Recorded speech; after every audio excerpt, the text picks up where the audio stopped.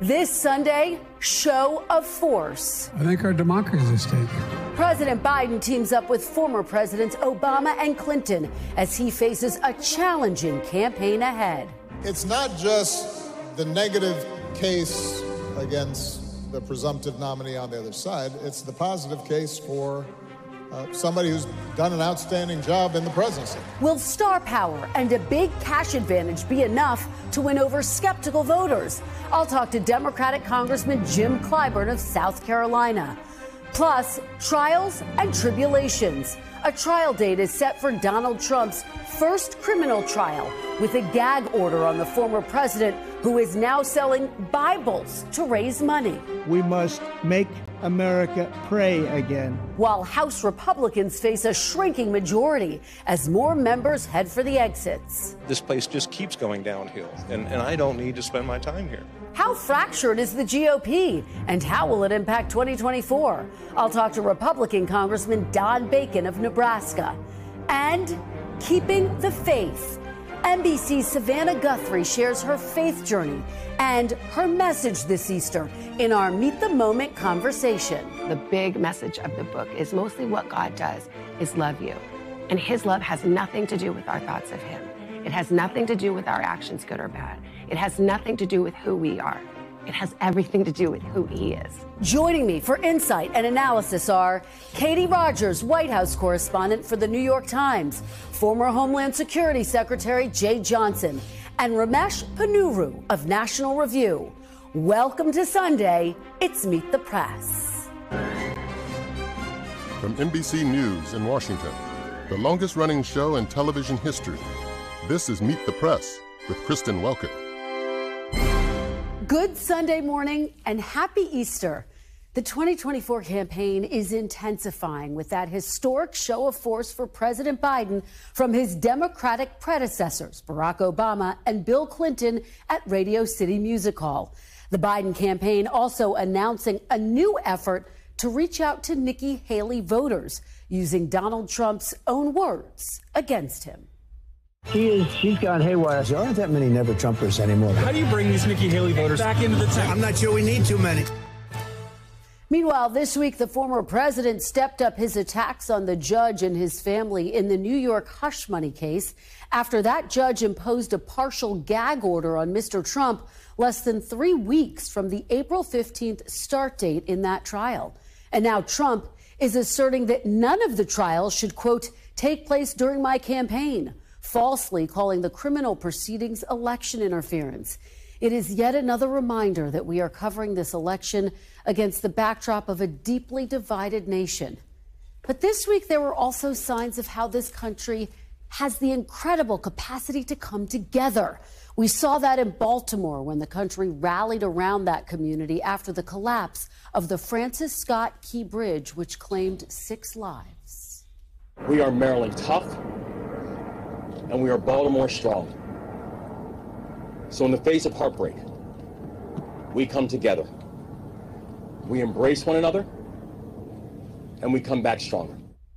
At an event centered on bipartisanship at the Edward M. Kennedy Institute, I had the chance to speak with 2 governors this week about what is required for leadership in a crisis like the one Baltimore is facing.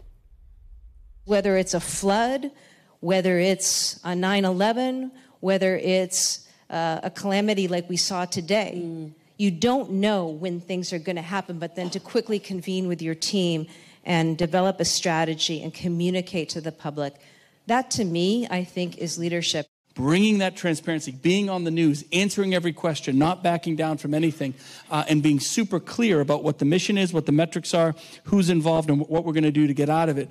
That brings everyone's temperature level down and allows things to flow so much better. And joining me now is Congressman Jim Clyburn, Democrat from South Carolina. Congressman Clyburn, welcome back to Meet the Press and happy Easter. Happy Easter to you as well, and thank you so much for having me back. Well, thank you for joining us on this holiday weekend. I do want to start with that tragic bridge collapse in Baltimore. President Biden has committed some $60 million so far. That's considered to be a fraction of what is needed. As you know, some of your colleagues, some fiscal conservative Republicans, are already saying that they oppose approving more funding for Baltimore. What say you, Congressman? Do you think that Congress will ultimately wind up approving more funding for Baltimore? Well, I certainly hope so. The fact of the matter is, all of us, every state in the nation, all 50 of us, will take our turns needing this kind of assistance. It may be gust storms in some places. It may be a flood, or here in this part of the country, hurricanes. We all are subjected at one time or another to some kind of calamity, and we have seen this before. I will always remember how some of my colleagues failed to come to the assistance of a certain part of the country until it came to their backyards. And then all of a sudden, they saw the need for it. So when I hear my colleagues talk about Baltimore in this instance, I remind those, especially here in South Carolina, we got a pretty big port here, a very important port. And we got a very big bridge that we look upon with pride. What were to happen, if that were to happen, what would our response be? So let's just remember that everybody gets their turn in need of assistance, and we ought to be rallying around Maryland, rallying around Baltimore, doing what is necessary to get that economy back running again, to get those people back on the jobs. Just remember that port is closed, a lot of people are out of work, and this is not the time of year you want to see that happening. All right. Well, Congressman, let me ask you about some other very big news this week. That historic fundraiser that saw former presidents Obama and Clinton join President Biden. A show of force. They raised more than $25 million, obviously aimed at energizing the base. No doubt it likely did that. But my question for you, Congressman, do you expect to see those former presidents out on the campaign trail routinely? Will they be a common presence on the campaign trail? I think so, but not to show force, but more to show unity, unity of purpose, to show defense of democracy. That's what's going on here. 3 former presidents, three of whom have had their challenges, but every one of them stood for what is right in this country, and that is to protect this democracy and putting themselves below the needs, the dreams, the aspirations of the American people. So what we saw in New York last Thursday was a show of unity and a show of defense of democracy, and that is what we need in this country at this particular juncture. Well, Congressman, as you know, looming large over that event, including with some protesters, is the war in the Middle East. And in fact, a new Gallup poll finds that a majority of all Americans now oppose Israel's war in Gaza, and approval of Israel's actions have dropped from 50 to 36% since November. There were a number of interruptions at that fundraiser, and a growing number of Democrats are now calling this a genocide, including Alexandria Ocasio-Cortez. So, Congressman, my question for you, do you agree with Congresswoman Ocasio-Cortez that what is happening is in fact a genocide? Well, I have not analyzed it to that extent, but I tell you this. What is happening is wrong, and we need to make it right. And that's what President Biden is trying to do, trying to make it right. And I would say that that poll showed much more of a dissatisfaction with Netanyahu than with the people of Israel. We stand with the people of Israel. We do not like the fact that this country's policy is a two-state solution. And Netanyahu has undermined that two-state solution for as long as he's been in office. He sold his soul to the right-wingers in Israel in order to maintain power for himself, and those people are opposed to his two-state solution. Biden is for a two-state solution. Democrats are for a two-state solution. That is the only way for us to move forward.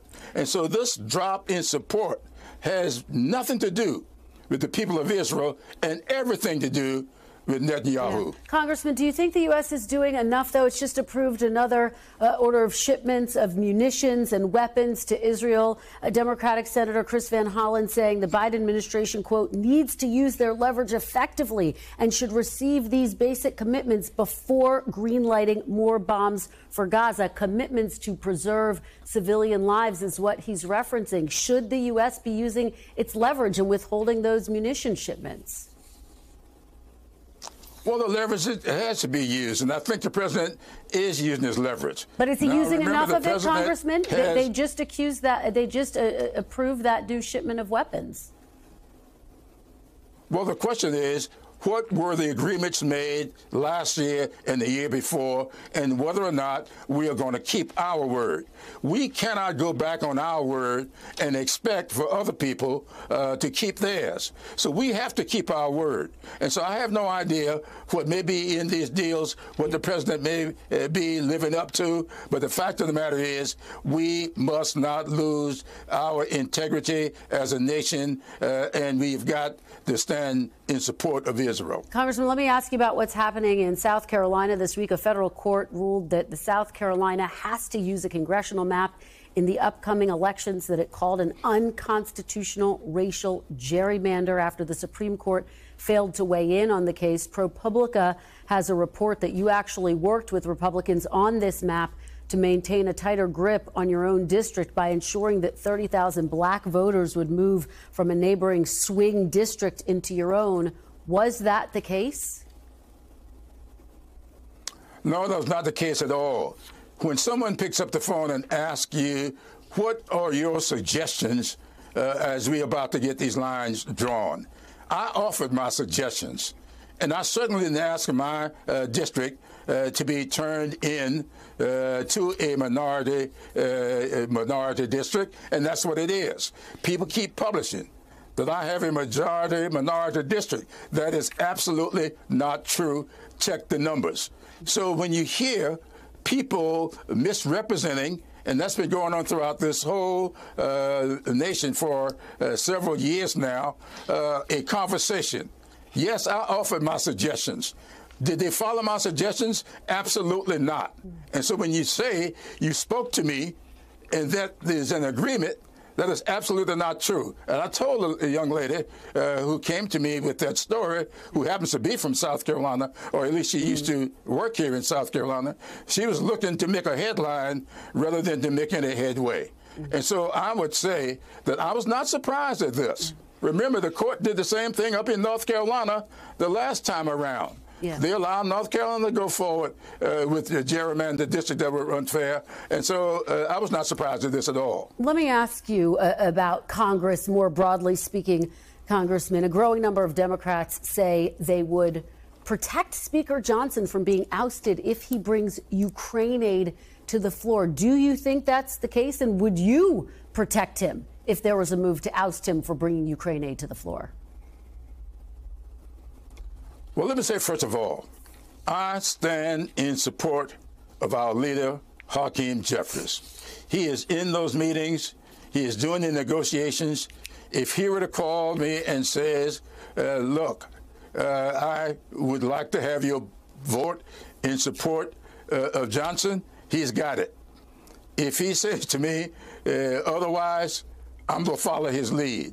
So I'm not in those meetings, and I have no idea exactly what the result of those meetings may be, but I stand in firm support of the leadership of the party. And let me say, if I might, you mentioned South Carolina. I want to mention something about North Carolina.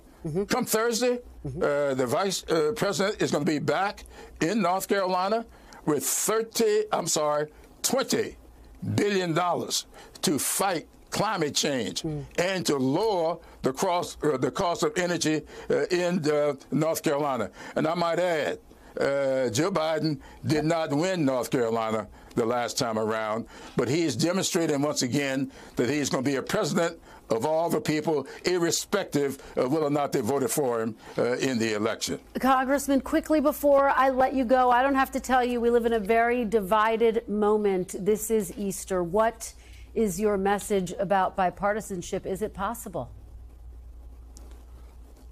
I sure hope it's possible. I know this. We are now calling Easter Resurrection Sunday, and I would hope that we can resurrect those things that have made this country great. I often said that this country is no need of being made great. We are great. We've all got to work together to make this country's greatness accessible and affordable for all of its citizens, be it education, energy, health care, whatever it is.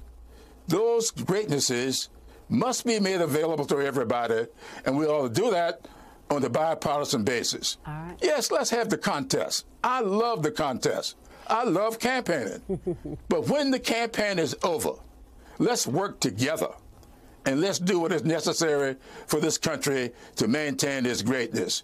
I have nothing against Republicans. My parents were Republicans. I worked very closely with the Republican governor of South Carolina. Because we want to make sure that energy, broadband, health care, education get to everybody. So that I would hope that we can, on a bipartisan basis, resurrect the goodnesses of the American people and maintain the greatness of these United States of America. All right. Congressman Clyburn, thank you so much. I hope you have a very happy Easter. Thanks for joining us on this Easter Sunday.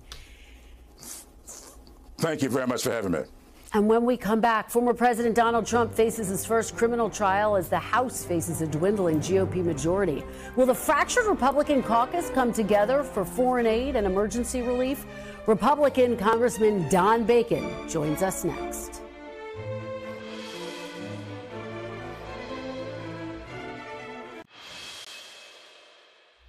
Welcome back. Congress left town for a 2-week recess after passing a bipartisan bill to keep the government open, but without passing aid for Ukraine. Speaker Johnson has yet to bring to the floor the $95 billion Senate aid bill passed more than 6 weeks ago, but opposed by many conservative members of the House Republican caucus. In light of the delay, Ukrainian President Volodymyr Zelensky took to social media Thursday to announce he had personally spoken with Speaker Johnson on the increase in Russian air power and the near depletion of Ukrainian ammunition, posting, "Quick passage of U.S. aid to Ukraine by Congress is vital." Joining me now is Republican Congressman Don Bacon of Nebraska. Congressman Bacon, welcome back to Meet the Press and happy Easter to you. Thank you for joining us on the holiday. Thank you, Kristen, and happy Easter to you and all the folks listening today. It's a very special day for all Christians. But thank you. Well, we really appreciate your being here because I know it is a busy day as well. I want to start right there with aid for Ukraine, which I know you strongly support. And as I just mapped out, it hasn't been brought to the floor for a vote. So my question for you is, when Congress gets back from recess, how confident are you that this aid will be passed, and how's it going to happen, Congressman? Well, Speaker Johnson is an honest man. He truly walks his faith. He doesn't talk his faith. He walks his faith, shows it. He is committed to making this the top priority when we return back to Washington, D.C. Now, most of the Republicans that I work with, they want military aid. They're not as in support of all the humanitarian aid that was in the Senate bill. So myself and Brian Fitzpatrick from Pennsylvania, but also working with Democrats Jared Golden and Ed Case from Hawaii, we put a bill together that focuses on military aid, a $66 billion bill that provides military aid to Ukraine, Israel, and Taiwan. Also has some border security in that. We put this in as a discharge petition, and it gives the Speaker and the House to amend our package. So what I think we're going to do is get a bill that's focused on military aid, but I know the Speaker also wants to have like the Repo Act, where we repossess some Russian assets and help them pay for this. Also, maybe some lend-lease segments to the bill, so some of this may become in the form of loans. But also, it's very important to the Republican side that we just don't give President Biden a blank check. And why is that? a lot of weapons that Ukraine needs, the president has not given them, like long-range ATACMS. He's been providing weapons that provide a stalemate in Ukraine. Why not give Ukraine the weapons that are higher tech, more capable, and to help them prevail on the battlefield? So we want to force the president's hand on the kinds of weapons that we will provide. But Congressman, as you know, President Biden's been asking for this funding, which would allow him and the U.S. to provide more weapons, more ATACMS for 7 months. The fact that this has been held up is part of the reason why they haven't gotten there. Is that not the case? And you mentioned the loan. That's something that Donald Trump supports. Do you think that's how this gets through a loan? I think there'll be segments to this funding that will be a loan. Won't be the whole thing. But I would say the president has had the ability to provide ATACMS all along and has not done it. So if we do this bill, and I think we will, there's enough support in the House to get this done. And I want to make sure that we have support in the Senate. I don't want to just do a ping pong where we send it back over to the Senate and they don't act. So this has got to be a bicameral, bipartisan solution. But we want to force the president's hand. But the Senate did send over a bill months ago, Congressman. The Senate did send over a bill months ago, and it got stalled in the House. Well, it didn't have a lot of bicameral support, at least on the Republican side. Why is that? You have about almost $30 billion in humanitarian aid, and there's not a lot of support for that amount of humanitarian aid going to Ukraine. We think the EU could do a lot more than humanitarian than they are. They just did a $50 billion humanitarian aid, and Germany's committed more. We think our role should be more military aid because that's what we're good at. And so I think I'm optimistic we're going to get this done in 2 weeks. I just want to ensure it's bicameral because I don't want to just send a bill over to the Senate and it doesn't go anywhere. So that's been my main concern. But I have a commitment from the Speaker and the Chairman of the Foreign Affairs Committee that we're going to put this on the floor and get a vote. Okay, well, that's significant. You have a commitment from him. You heard it here. Let me ask you about the Speaker of the House, because you know that some Republicans oppose him putting a Ukraine aid bill on the floor. Do you think he could lose his speakership over this, Congressman? It's possible. I'm not going to deny it. We have one or two people that are not team. They're not team players. They'd rather enjoy the limelight, the social media, and the fact is, with a 1-seat majority, and we'll end up with a 3 or 4-seat majority after some special elections. But that's not a 435 people. It's a very narrow majority, and one or two people can make us a minority. And I'm of the view you work with the team. I don't have to get 100%. 80% is the Ronald Reagan rule. But we have some people that if they don't get 100%, they want to bring the House down, and it makes us dysfunctional. And so that's a possibility. I do think there'll be Democrats, though, who do not want to see this dysfunction. And I think they'll probably vote present or maybe not be there for a vote. But it is very likely that after this Ukraine bill, we may have a standoff with the Speaker. I hope the Speaker prevails. He's doing the right thing. It's in our national security interest that Ukraine remain independent. All right, we have a bunch more to get to, so let me turn to impeachment. You said back in December, quote, once we realize there's not a high crime or misdemeanor, we should move on. Has that moment come in your view? Well, right now, the lawyers in the committee that I talked to say there's not a specific crime, and you need that for a high crime or misdemeanor. Now, I think the investigation it merited an investigation, put the facts out, let the public look at it, make a determination. And I think it's good to be transparent, especially we're in an election year. So let's put the facts out on the table. But when I talk to the lawyers on the committee staff, they say at this point, there is not a specific crime that's been committed. And so is it time to drop it, Congressman? Is it? I got it. Based on what you're saying, is it time to drop it? I don't know if it's times right now, but I do think we're probably nearing the conclusion of this investigation. And I think it was important for the American people to see that, yes, there was $24 million in foreign money that the family raised and all the hidden LLCs that the money was moved around in. But that within itself is not a high crime or misdemeanor. Yeah. All right. Let me ask you this week, GOP nominee, presumptive nominee Donald Trump shared a video of an image of President Biden bound and restrained in the back of a pickup truck. The Biden campaign responded and said that Trump is, quote, regularly inciting political violence. The former president also attacked the daughter of the judge overseeing his hush money trial in New York. Given that you have endorsed Donald Trump, do you also endorse this threatening rhetoric, Congressman? I don't support the rhetoric. But by the way, we see rhetoric on both sides. I'm the target of a lot of rhetoric on both sides. And I would want us to raise the bar of civility and how we treat the other side of the aisle for sure. Now, I don't think he was inciting violence, but it is representative of the political dialogue we have today.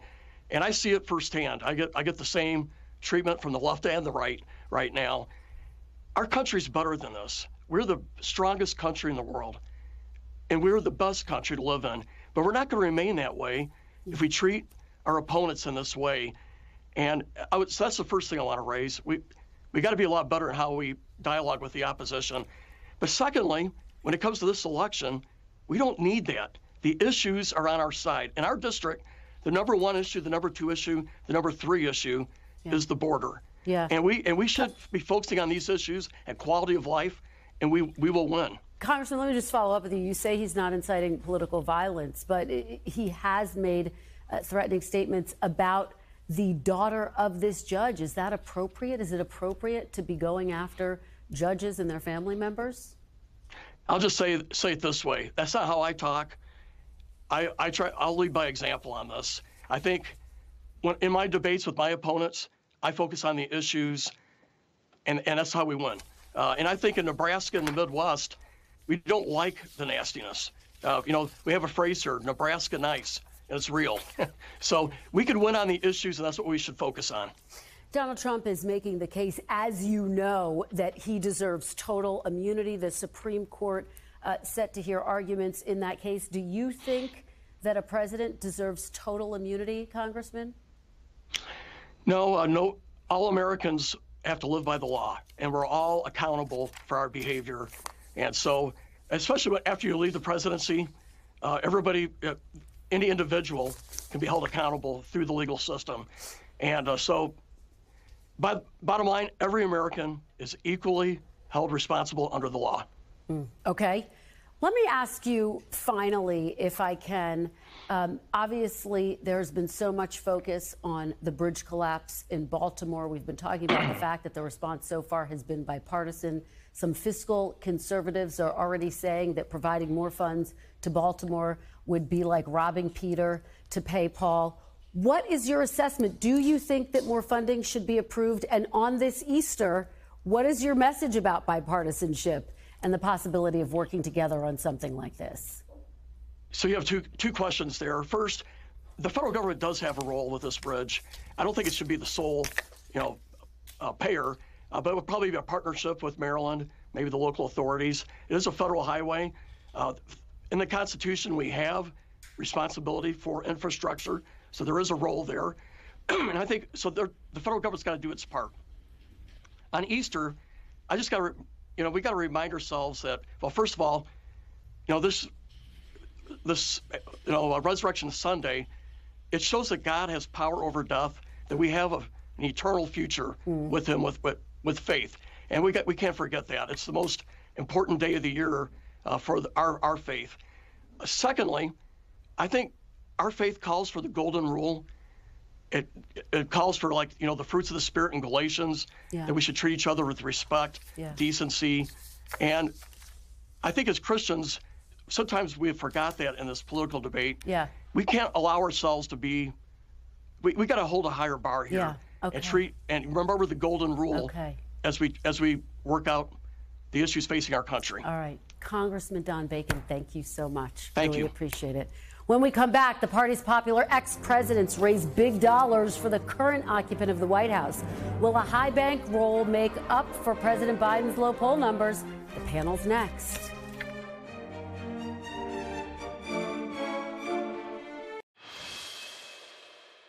Welcome back. The panel is here. Katie Rogers, New York Times White House correspondent and author of American Woman, The Transformation of the Modern First Lady from Hillary Clinton to Jill Biden. Former Homeland Security Secretary Jeh Johnson and Ramesh Ponnuru of National Review. Thank you all for being here. Katie, I want to start with you. This massive fundraiser, 3 presidents. They raised more than $25 million. Will it make a difference? Well, actually, they raised $26 million.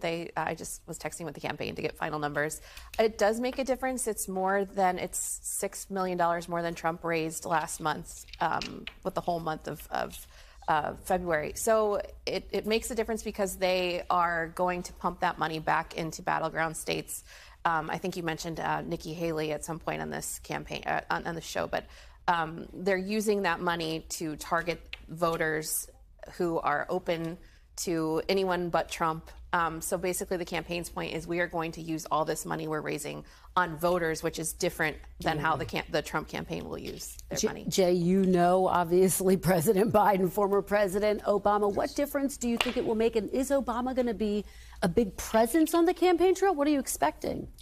Good question. First, you know, when you oversee the Secret Service for 3 years, you noticed little things about presidential movements. I was interested to watch the two of them get off Air Force One. And Obama's following Biden because he's the former president. He strides down the stairs. And then he did what he did for 8 years, which is head straight for the beast, the right rear seat. And then all of a sudden he realized, oops, left turn, I got to go around. That's President Biden's Exactly. It's interesting that seeing them on stage is a reminder that they were all elected for distinctly different reasons. Obama was next gen, new energy, new intellect, that transcended race. Clinton was, it's the economy, stupid. And Biden is battle for the soul of our nation, save us from the insanity.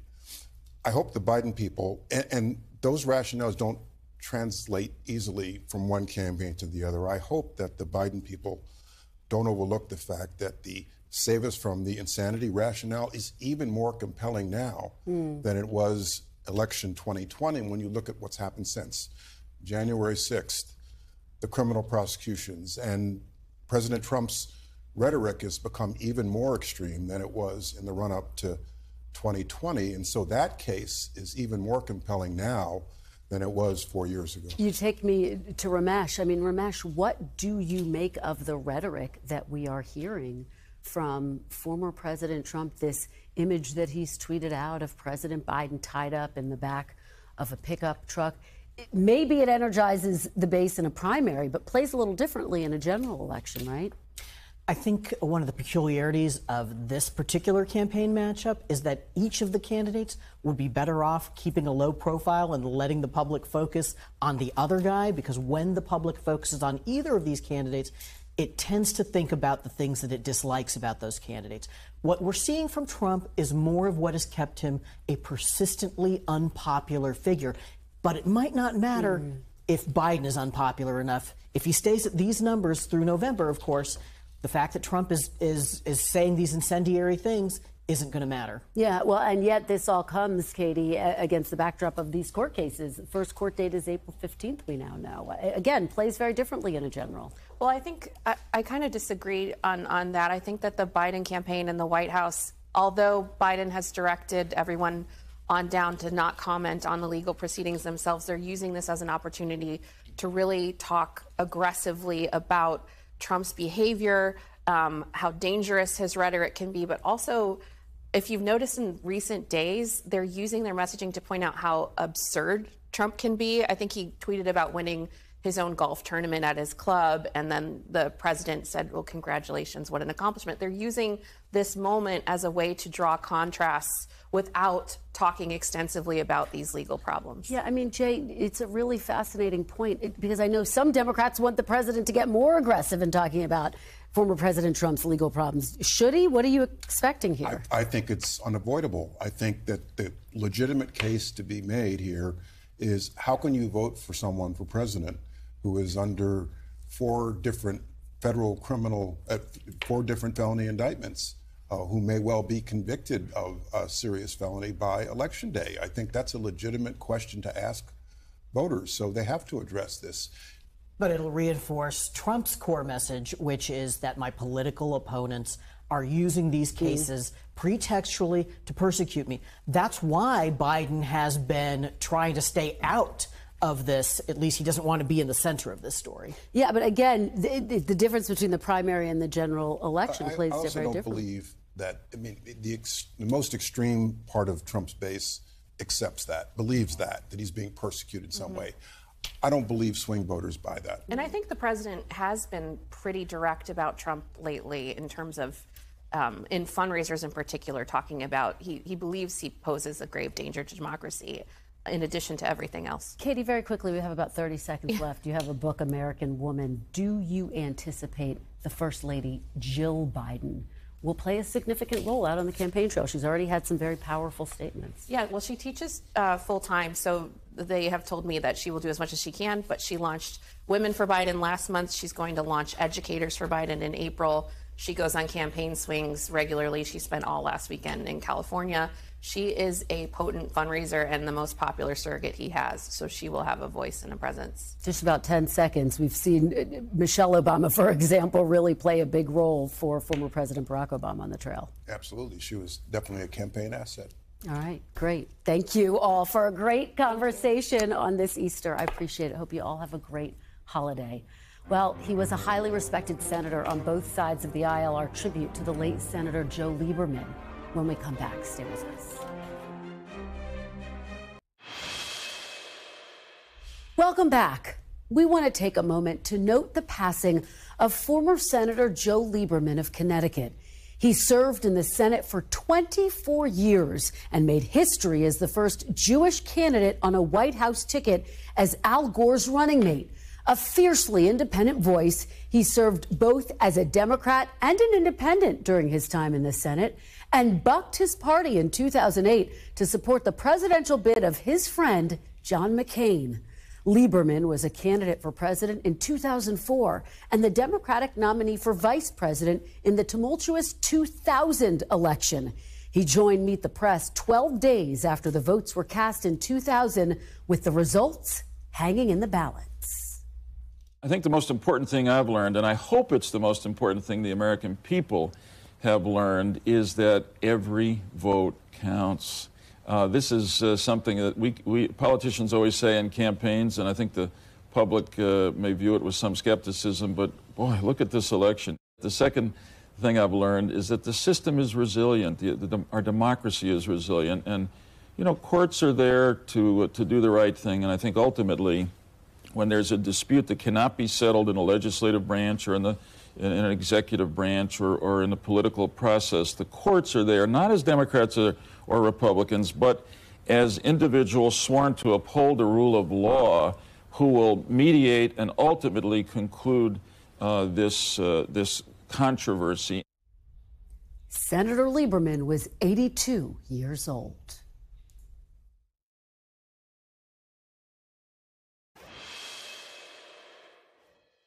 Welcome back. You know her as the co-anchor of the Today Show.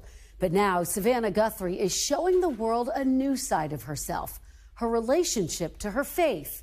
While she doesn't consider herself a theologian, Savannah says, like so many Americans, she has had a spiritual journey throughout her life. From Sunday school to choir practice, she always saw God as the sixth member of her family. In her new book, Mostly What God Does, Savannah explores her relationship with God and how it has impacted the biggest moments of her life. Ahead of this Easter Sunday, I sat down for a very special Meet the Moment conversation with my NBC News colleague to discuss what she's learned while reflecting on her deeply held beliefs. Why did you want to write this book now? You know, no one is more surprised than me that I wrote a book about anything, let alone about faith and about God. It's definitely the most personal and vulnerable thing I've ever done. Well, as someone who's known you for a long time, I have to say one of the most beautiful parts of reading this book is that I hear your voice in every word. Really, I felt like I was sitting with you every time. For better or worse. This book. And I think the world gets to hear your voice every morning on TV. But how did you find your written voice, your literary voice? I love to hear you say that because we are dear friends. And I've had many of my friends say, this is so funny, reading this is like sitting and having coffee with you. It really is. Or more likely wine in my case. But, you know, I just wrote my own thoughts. It's really, I tried to make it very simple, very plain, very down to earth, very accessible. It's not a religious tome. I'm the first to put the disclaimer on saying, I'm not a biblical scholar, I'm not a theologian.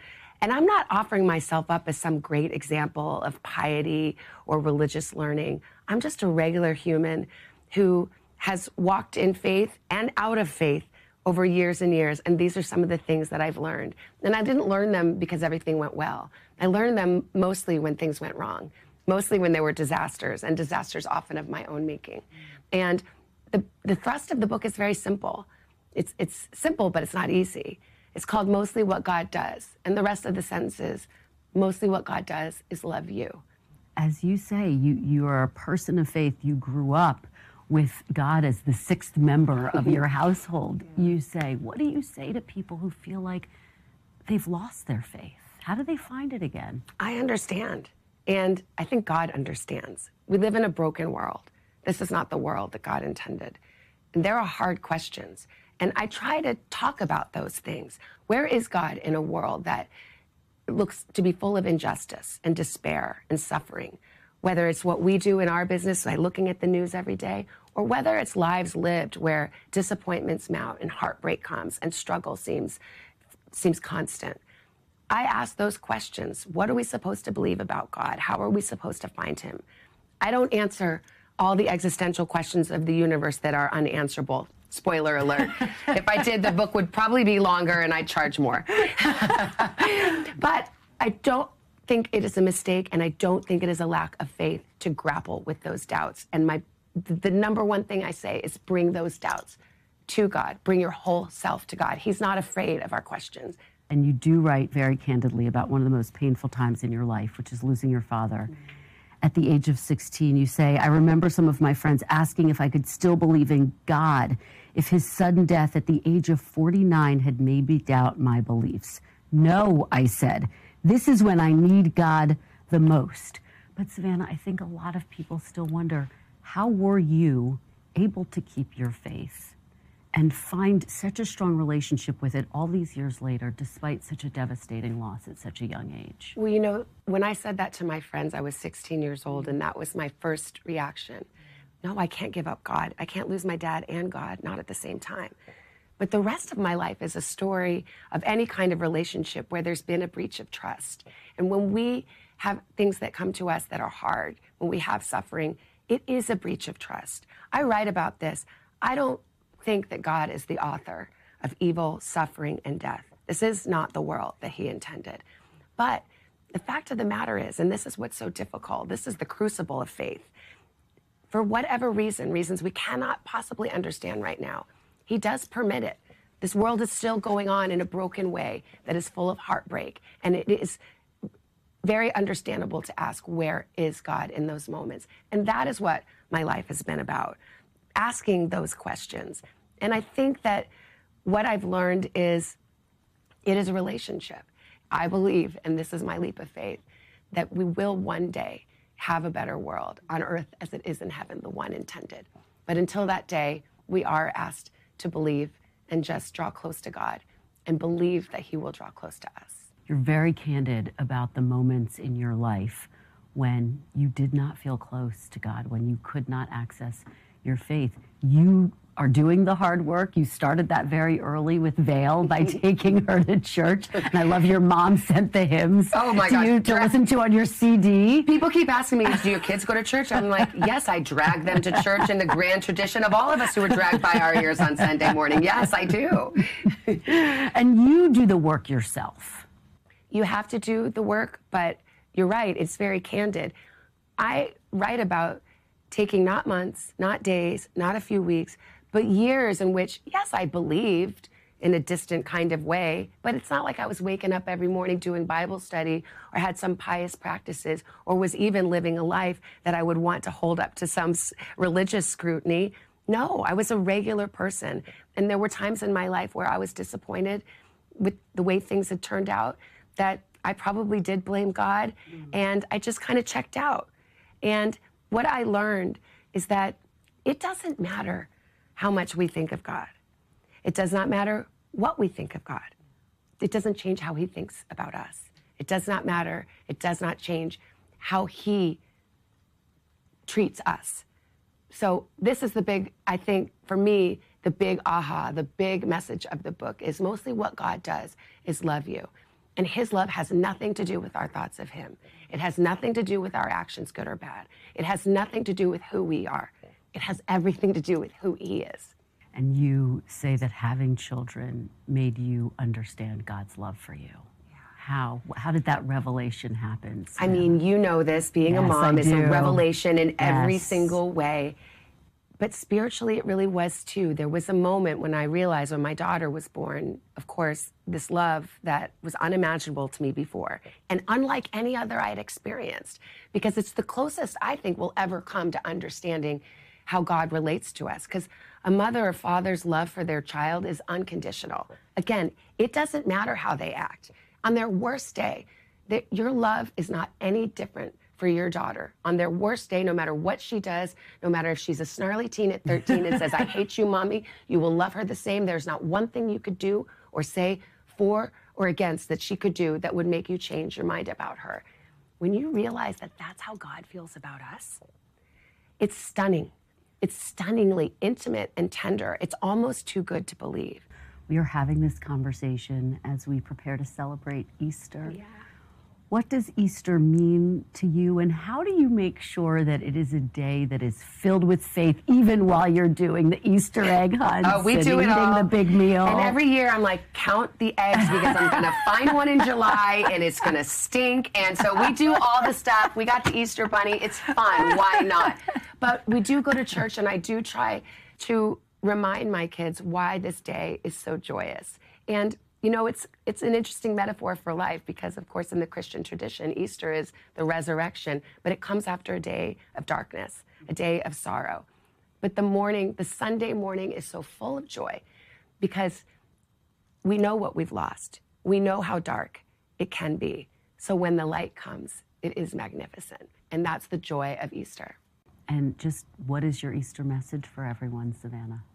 I guess my Easter message is remember that you are loved. You, specifically. Everything about you. You are loved, you are adored, you are liked. Hold it in your heart, if even for a split second. And if you can do that today, don't forget to do it tomorrow. Our thanks to Savannah for that great conversation. Finally, we want to acknowledge a somber milestone. It has been 1 year since Wall Street Journal reporter Evan Gershkovich was imprisoned in Russia for doing his job. On Friday, the newspaper published this powerful front page, an empty space where all of Evan's work over the last year should have been. Here at Meet the Press, we join our colleagues at the Journal and at news organizations across the country in saying, journalism is not a crime. That is all for today. Thank you for watching. Happy Easter.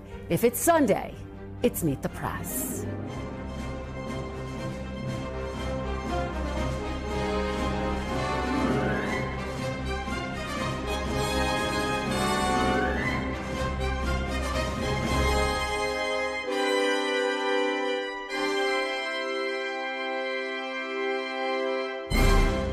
Thanks for watching. Stay updated about breaking news and top stories on the NBC News app or follow us on social media.